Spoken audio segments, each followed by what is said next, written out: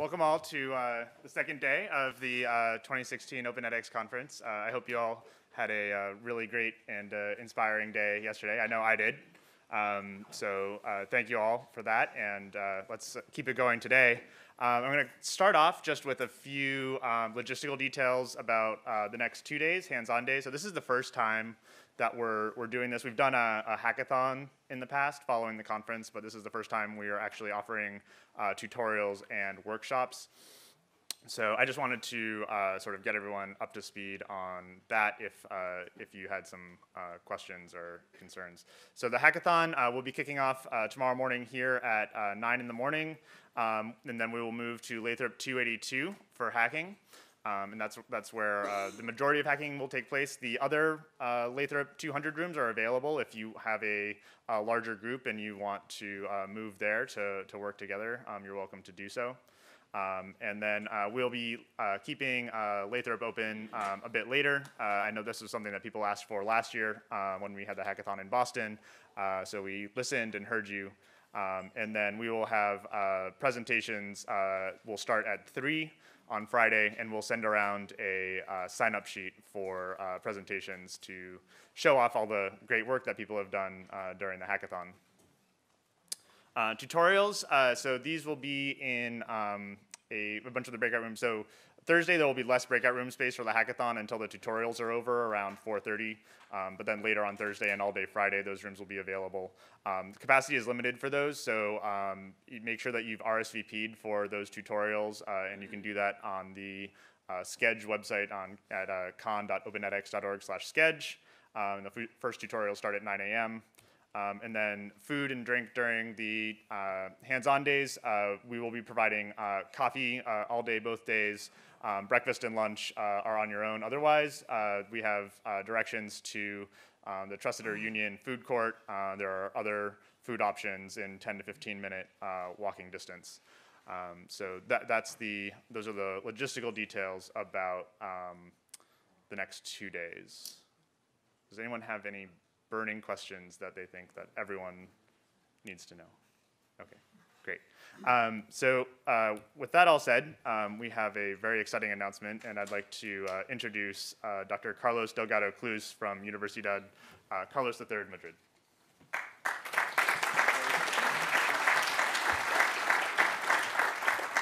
So good morning. I have a very important announcement to make, namely that the next Open edX conference will be in Madrid, Spain.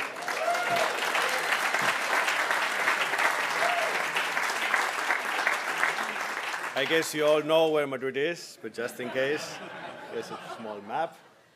Madrid is well communicated with the airport, I think the 5th biggest airport in Europe, and with direct flights from the US, from almost everywhere, not from San Francisco, but I came a few days ago to Los Angeles directly, to 12.5 hours flight. But it's direct, and you can, I guess it's very well communicated. Let me show you just a promotional video of Madrid in order to... Next slide.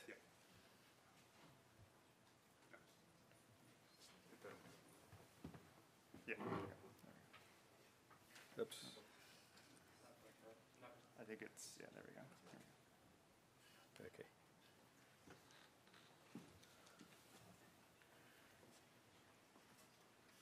See how the conference Wi-Fi is holding up. Let's see. It loaded fine earlier, but now everyone's on their laptops in this room.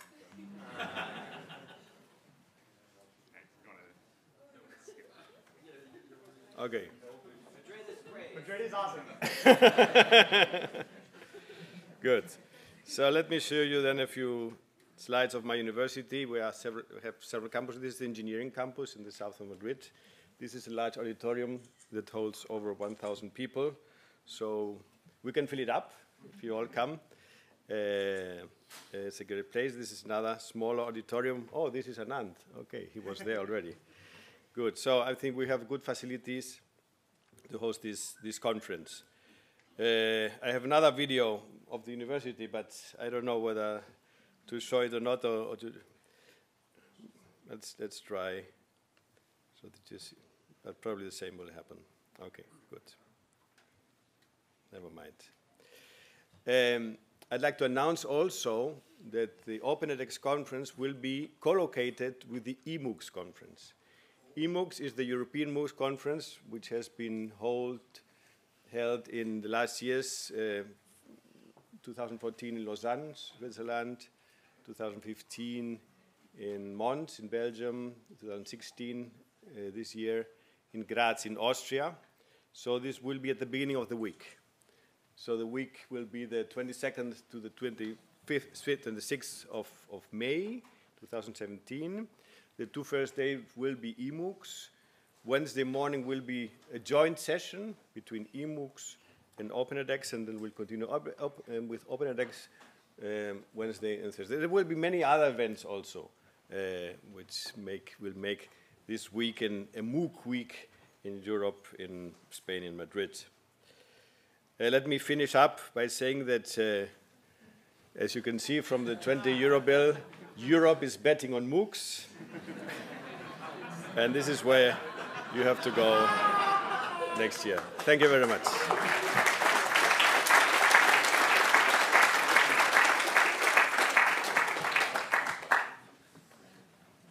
Thank you so much. We're incredibly excited about this opportunity to join Carlos and University Carlos III Madrid. We're really excited about them hosting this, and we think it's going to be a great event, so we hope you all will join us there. So next, I would like to introduce, one moment please, while I switch presentations. There we go.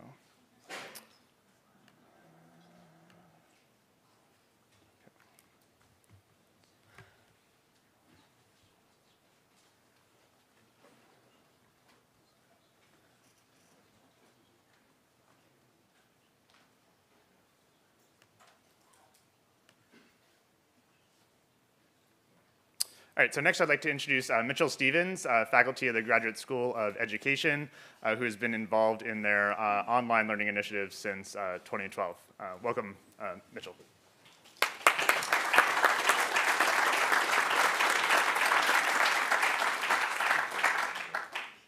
Thanks, Joel. I'm not Ellen Jun, but one of my best friends is Ellen Jun. It's an honor to be here. Really looking forward to the opportunity. That is an emoji on my title slide. You know, we keep telling each other that the academic lecture is an expensive relic of the past, and that online learning is going to put the nail in the coffin of the academic lecture. And here we are, in a lecture hall. That said, the lecture is changing and probably needs to change. And as I was thinking about how to present my remarks, I thought, what representational genre is most at odds with the academic lecture? And I think emojis might be one representational genre that is arguably at odds with the academic lecture. So I thought I'd put them together and see what might happen. I'm going to limit my remarks so that we have a good bit of discussion, Q&A time at the end. So I'll try to be as concise as I can. Since 2012, when Stanford moved with great ambition, or with renewed ambition, shall I say, into the online learning space, I've had the pleasure of working closely with the engineers and instructional designers and faculty members and researchers who are part of that space. And sometimes they even do me the favor of treating me like one of them, but actually I'm not. I'm a sociologist and a political economist. I've spent a good portion of my career trying to figure out in a concise way how US higher education is financed and governed. It's taken me about 15 years to come to an emoji level understanding of this complicated sector. And that investigation began for me when I spent a year and a half as a participant observer in the office of a highly selective liberal arts college back east, I love to say back east, that you would be very happy to send your, probably be very happy to send your son or daughter to. I entered that office as a researcher because I had long been interested in educational measurement. Sociologists study measurement not as a scientifically or morally or culturally neutral phenomenon, but as an important cultural project in its own right. It's deeply political. It tends to transform the things that it purports merely to represent numerically. And I thought that selective college admissions might be a good place to look at how measurement happens in practice. Lots of different kinds of measures of merit get incorporated by selective college admissions offices. Certainly lots of measures of academic accomplishment, but colleges and universities in the United States care about a lot of other things than just academic accomplishment. They care about lots of things that we take them so for granted in the United States that we often forget how peculiar they are globally. I found myself asking questions like, why did a highly selective private school in the eastern United States worry about having a student from North Dakota every year? Why was it so important to so many of the people who worked at this school that I studied that the campus be physically beautiful? Why did the college have to be physically beautiful? What's this thing we do in the United States with a sticker price and a net price, right? Well, the sticker price is $62,000, but the net price is $21,000. Well, why do we do that?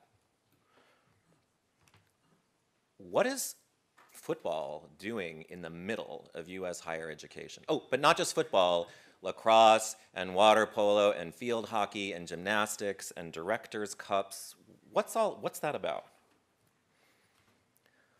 Why residential, right? The big fact of cost in U.S. higher education is this residential part, what my colleague at Michigan, Elizabeth Armstrong, calls the simple fact of co-presence. That's the cost center, right? The opportunity cost that got us all in the same room at the same time to have this interaction is the real cost center. And we pile it on in the United States. 4 years, full-time, 24-hour co-presence if you're lucky. Why? Why tax exempt? Have you seen that place out there? Right? Every palm tree and every blade of grass is subsidized by the state of California, the people of Palo Alto, and the United States federal government. Are you sitting down? This is a non-profit organization. Those are the sorts of questions that I started to ask when I did this little study a million years ago. And in the process, in the course of trying to answer those questions, I went on a sort of field trip across the social sciences, history, economics, political science, sociology, and was pleased to be part of an ongoing national conversation of sort of trying to think through these peculiar institutions that we call colleges and universities. And I've had a lot of help with that. I wouldn't wish social science on anything, right? But higher education really hasn't had the social science that it deserves relative to other institutional sectors. We know a lot more about multi-divisional firms and state bureaucracies and welfare agencies and families and religious organizations and the internet than we know about Harvard and Princeton and Yale and Stanford and De Anza Community College. Our organizations have largely been exempt from social scientific scrutiny, which is interesting in itself until recently. But that is changing, and I'm just putting up some pictures of some recent books by my friends. You can think of these as kind of footnotes to what I'm talking about. And then, of course, I need to promote my own recent book. This is a project that was funded by the Bill and Melinda Gates Foundation, a collection of essays by some colleagues nationwide, trying to make sense of the current moment. a good bit of the remarks that I'm offering today are summarized in the introduction to this volume, which is available free on the Stanford University Press website. So if you'd like it to, if you'd like to do some further inquiry, that's an OER resource. So what do I want to do today? I want to give you a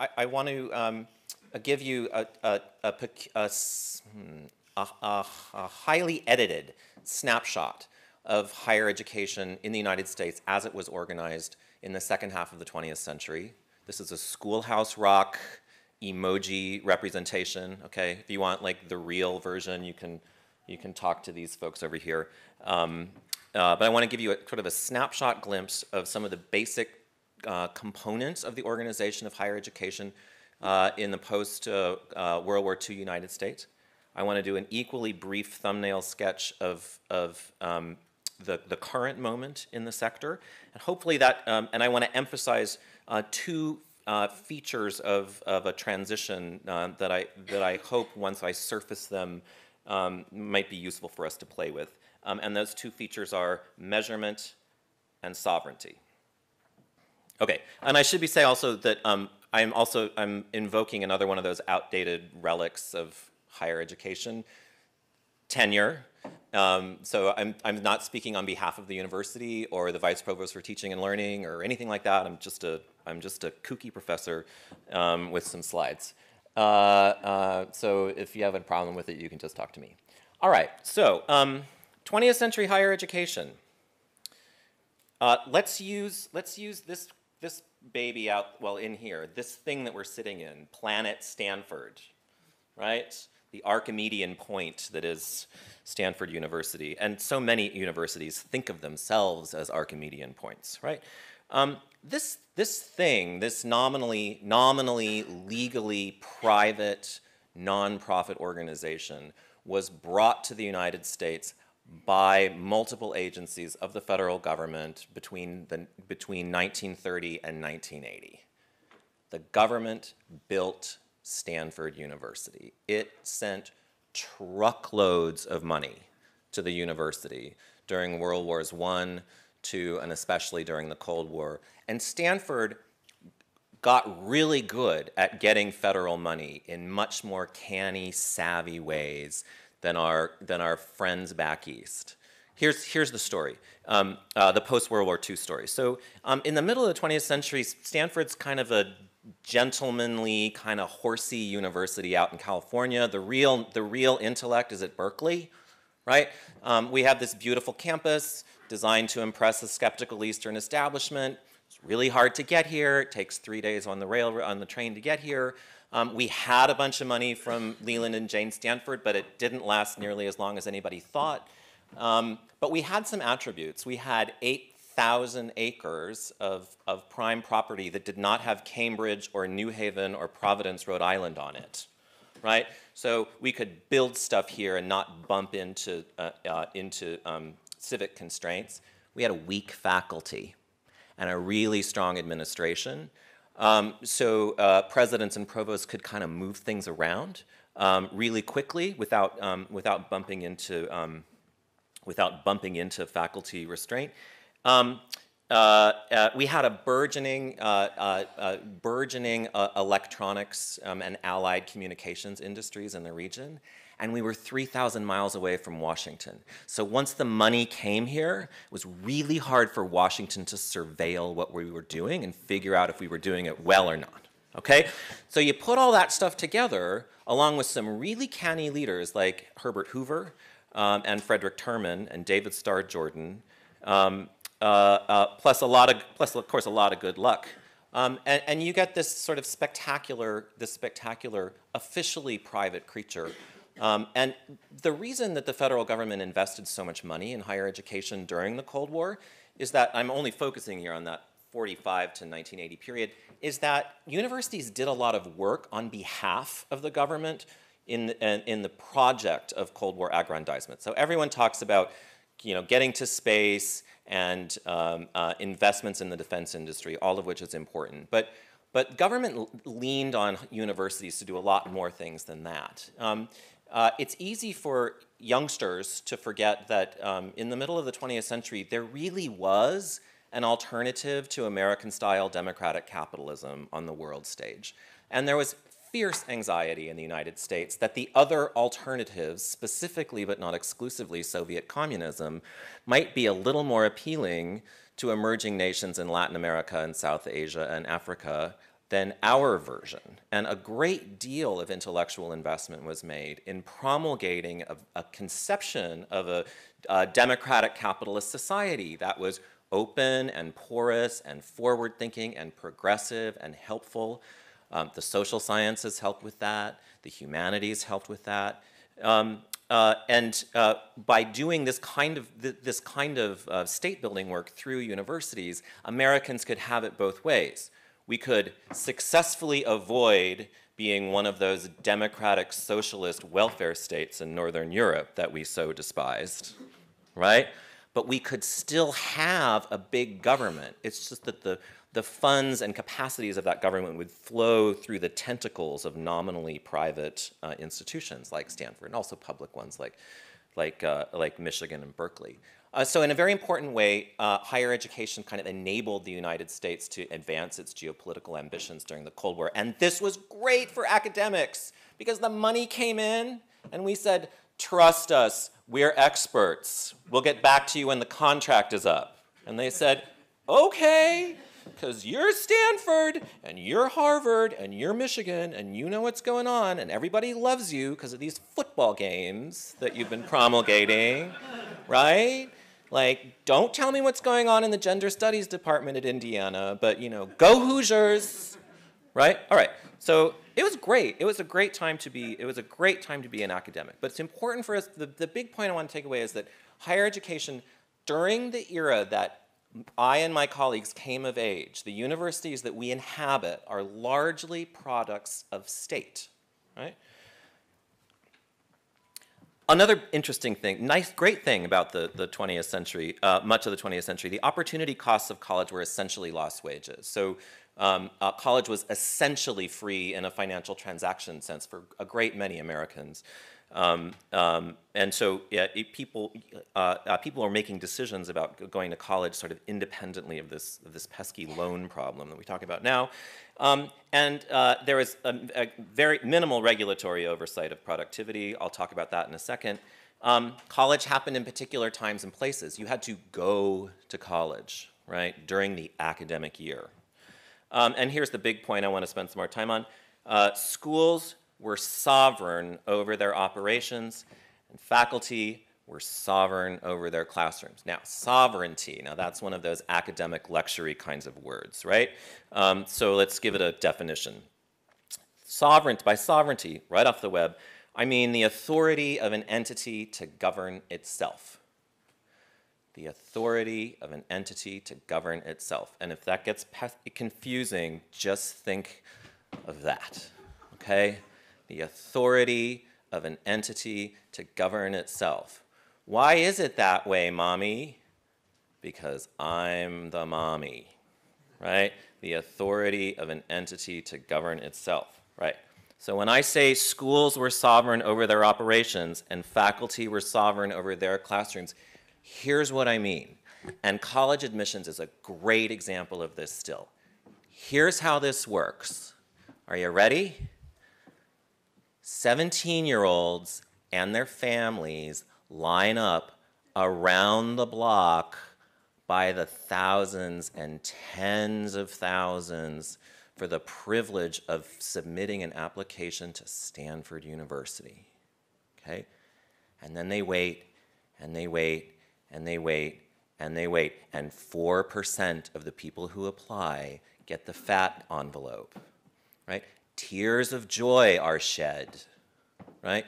Grandparents called, parties convened, and then they fly to California and we tell them what they're gonna learn, right? They take our curriculum and then we evaluate them on the basis of our criteria, which we control, right? Most of them get through, but not all of them do.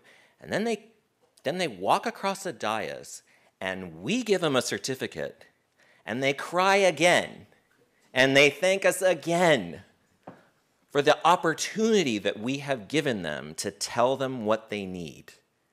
And you know what? The federal government underwrites it all with tax exemption. And sometimes they get on the phone and they say, please, Stanford, would you give a little more money away?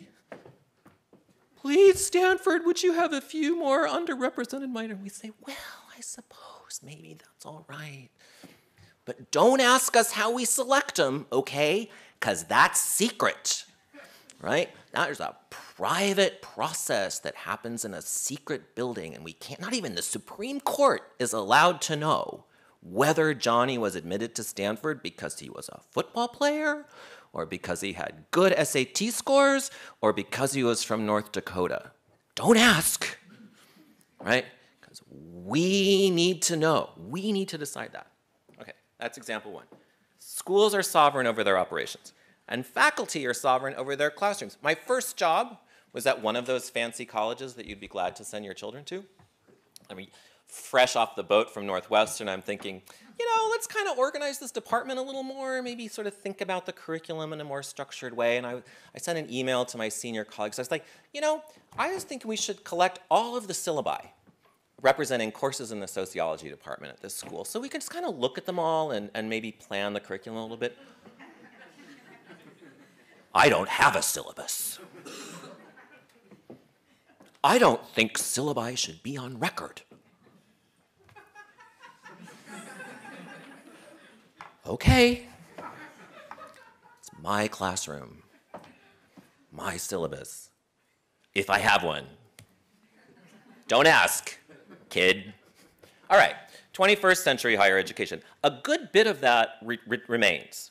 A good bit of what I described remains. But it's also the case that the Cold War ended, or we thought it did, and this thing called capitalism was globally accomplished. There are essentially no alternatives, even in the officially communist world.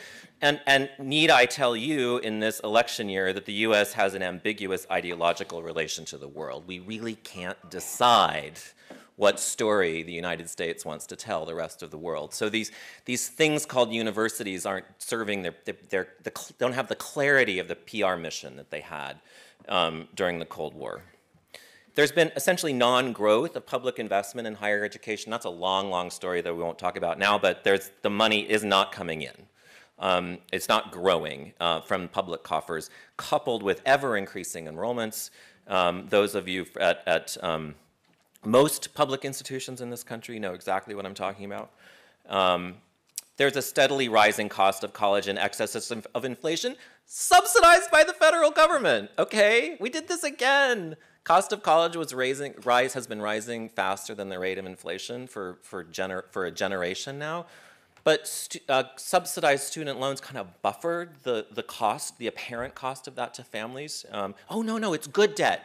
It's good debt. Just good debt, unless you don't finish college, and then it's problematic debt. But in any case, the opportunity costs of college now routinely include debt in a way that they just didn't in an earlier stage. Instructional provision is not bound by time and place, so that simple fact of co-presence, that cost center isn't necessarily there anymore. And then this is the other thing I want to focus on. The measurement revolution has come to higher education. What do I mean by measurement? I mean something very simple, that. I mean measurement, basically. I mean the idea that values are going to be expressed metrically. That's all I mean. It seems so simple, doesn't it? Gosh, organizations ought to measure their productivity. No-brainer, right? Except we've almost never done it in higher education. Almost never. Almost never. This measurement revolution happened first in K-12 schools. It began with arguably with the Nation at Risk report in 1982 and culminated with the No Child Left Behind Act in the middle of the 1990s, and it transformed the organization of K-12 schooling. Now, I did not say that the measurement revolution made schooling better or more efficient or more transparent or more equitable. Those are conversations that my colleagues in the Graduate School of Education build their career on. I am saying that putting a ruler to schools changed how schools were organized, fundamentally, irrevocably. That process, which has transformed essentially all public bureaucracies over the last 50 years, some call it neoliberalism, that's come to us now. Such a simple idea, right? Let's just measure what we do and make decisions on the basis of clear and transparent and shared information. No brainer, right? Except, meanwhile, as I said before, higher education is now only provisionally a project of government. So government's out there, underwriting us in various ways. But we are no longer in the nation's service in the same way. People have this crazy idea that they imagine that their college education is theirs, and they earned it, and they paid for it. So it's the joint venture aspect of higher education, that it's sort of simultaneously a project of government and your family and your institution, has really given way to this notion that higher education is a good that I am investing in and procuring. Tight government budgets and increasing demand for college means that there's a lot more entrepreneurial activity across the entire sector. One sector that is being transformed at present is the comprehensive public post-secondary. The Illinois states, the southern Missouris, the central Floridas, the Purdues, they're going after international applicants like wildfire, right? Because revenue from out-of-state or international students is revenue that you can spend. So this cost crisis in higher education is having profound international implications as more and more US universities are increasingly seeking clients and patrons from all over the world. And nobody yet knows how to measure quality. So as always, right? As always, the default for quality is going to the legacy brands, right? The Harvards, the MITs, the Stanfords, the Ermenegildo Zenas and Gucci's and Ralph Lauren's of higher education. Trust us, it's worth the money. It'll last you a long time. Goes with everything, really. You can wear that degree everywhere for the rest of your life. It's worth it. Pay, right? The legacy brands, AKA the university you're sitting in and the two that founded edX, they don't know what to do with the measurement revolution themselves. They don't know. We don't know, right? How this plays out, my bottom line, I have just a few more minutes I'll speak. How this plays out going forward awaits even conjecture. And what I would like to leave you with is a challenge to start conjecturing about this, all right? Even CliffsNotes has an emoji now. And if you're under 40, you can ask somebody or Google what CliffsNotes are, all right? Here's the CliffsNotes, all right? Measurement has come to higher education. Measurement has come to higher education. And in fact, digitally, well, we'll do that in a second. But what are we supposed to measure? Degree completion? Sure. Cost of college? Sure. Returns to earnings? Yeah, why not? How about learning? Oh, that's really complicated. We don't have instruments for that. How about Olympic medalists, right? Stanford would top this, right? We're 22nd Director's Cup in a row this year, right? We could, right? Net of inputs, right? That's the scary one for the legacy brands. we do great on all of these. Well, we don't know about learning because we don't measure it. We don't have the instruments, really. And the faculty are sovereign. They know.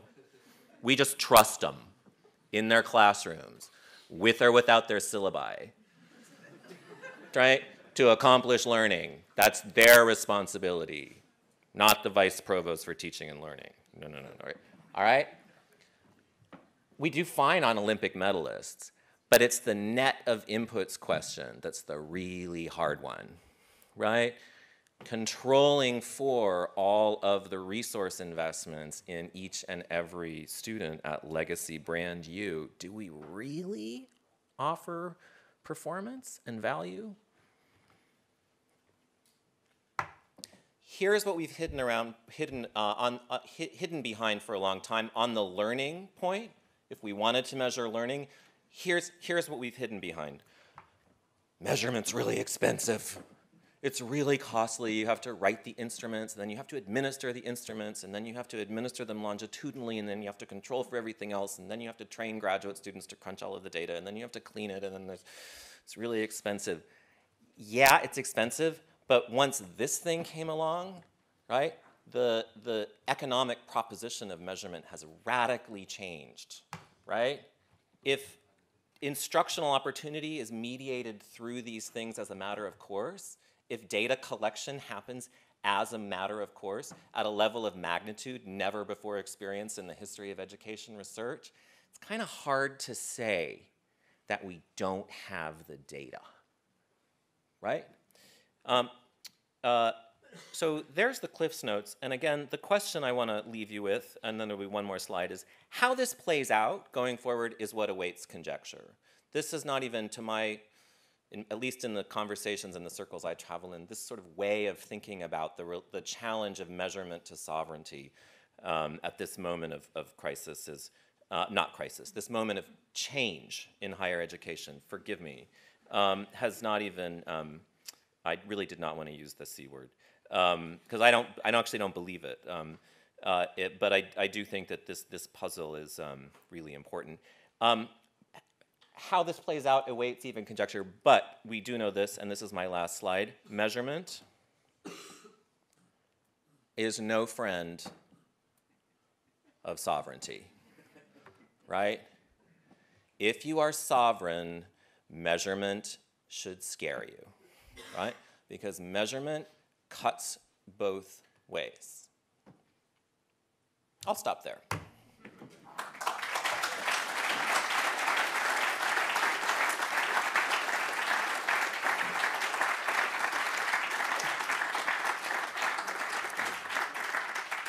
All right, since we've got a volunteer for some mics, and then if you have a comment or a question, if you could stand and introduce yourself when you...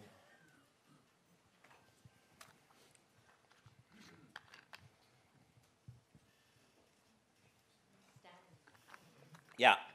Hi, I'm Melanie James, University of Newcastle, Australia.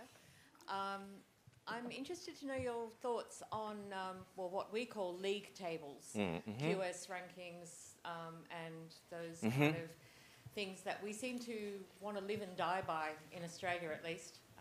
We have a couple in the top 50. ANU, for example, Australian National University. You know, we get excited when we rank in the top 250 or top 300. And we advertise banners, top 3% in the world, you know, that kind of thing. Sure. And all our metrics are now aligned to those kind of tables. Where does that sit in this for legacy brands and also for the Purdues and the state universities? Yeah. That's great. Two things about rankings and league tables. We'll use them as synonyms. I think they're signals of two things. First is the decline of the presumed exemption of universities from mere evaluation, right? I mean, if rankings said, oh, we can compare the University of Shanghai with Harvard University with Southern Missouri State, and there's no problem there because they're all comparable institutions. The idea that that institutions serve nations or preserve singular cultural identities or intellectual traditions is really challenged by league tables, right? University of Melbourne and the University of California at Berkeley can be ranked alongside one another. That in itself is a sort of a meaningful transformation in the value of higher education. Oxford is just, you know, one pretty good institution in England, right? It's not Oxford, right? So I think that's one, it's a signal of the transformation that I'm talking about. The other is that rankings became so, and some of my best friends write about rankings, they became so important, or I would suggest, in response to the profound information asymmetries that both governments and families face vis-a-vis universities, right?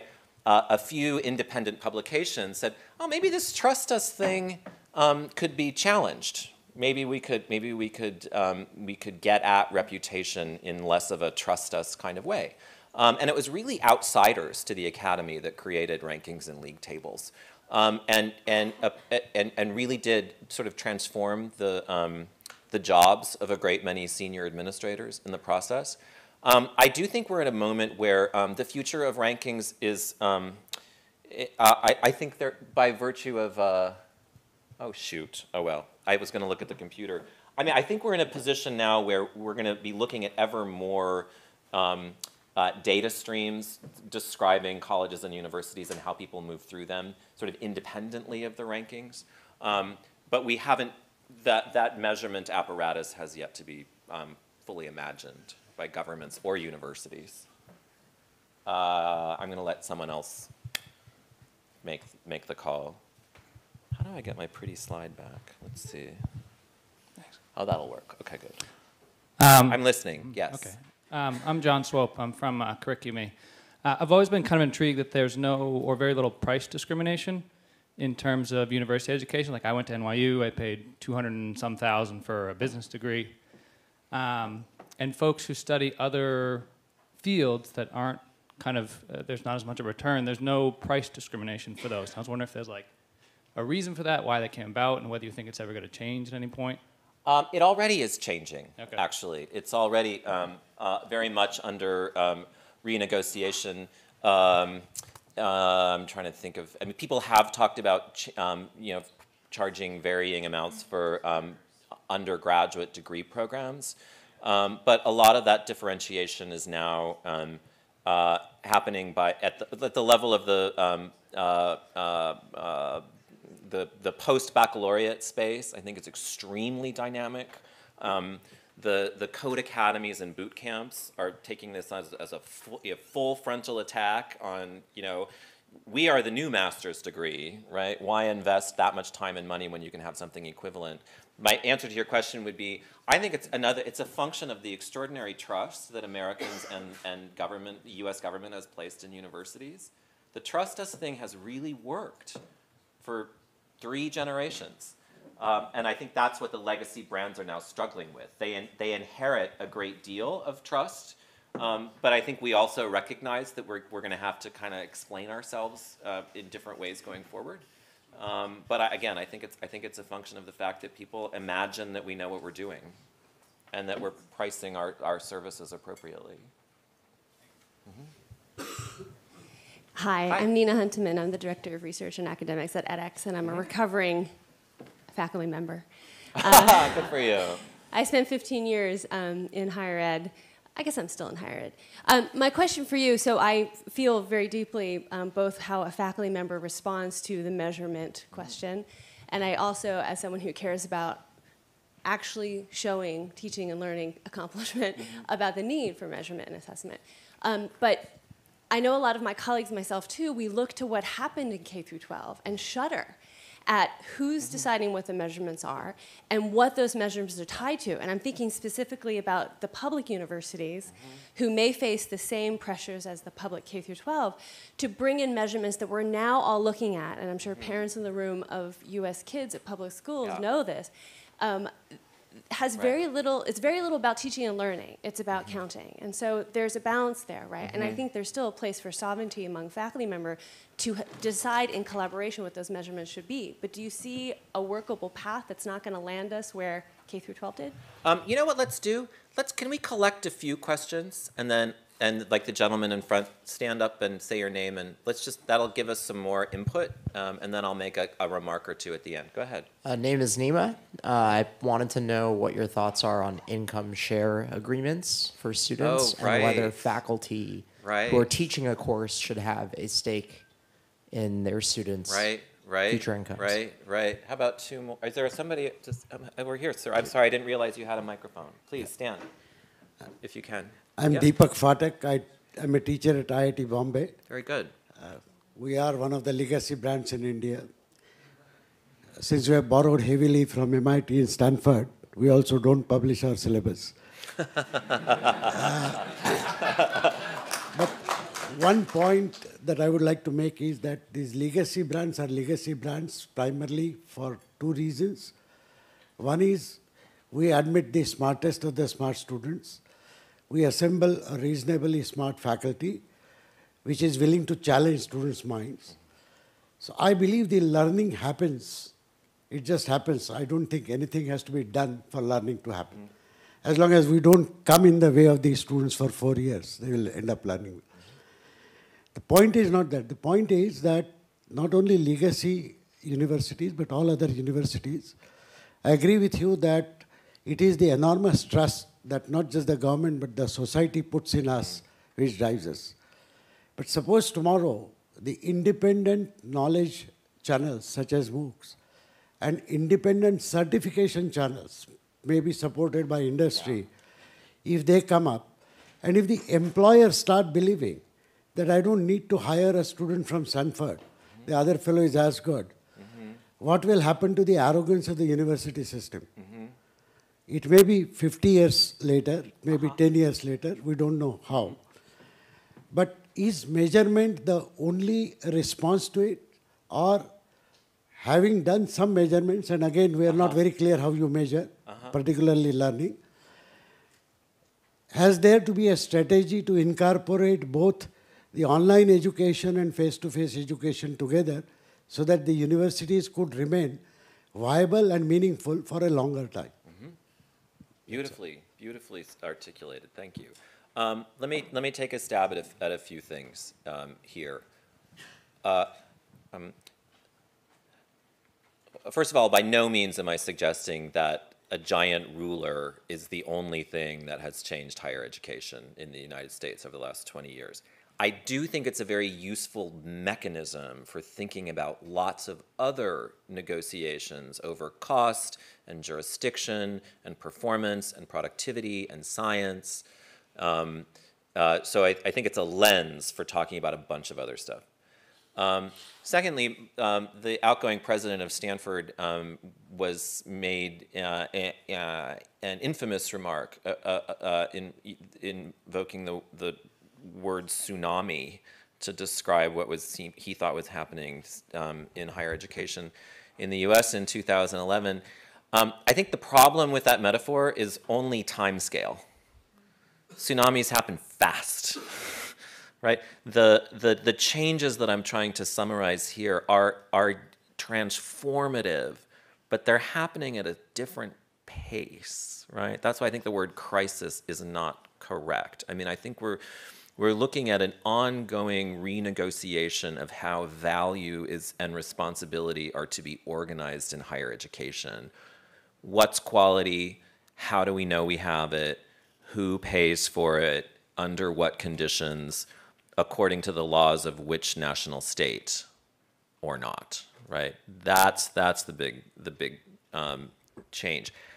I am focusing on the legacy brands in my remarks here, even though they represent a tiny minority of the ecosystem and serve a tiny minority of the students, because they have, in the United States, they have really set the terms over the course of the 20th century over the relationship between government and higher education.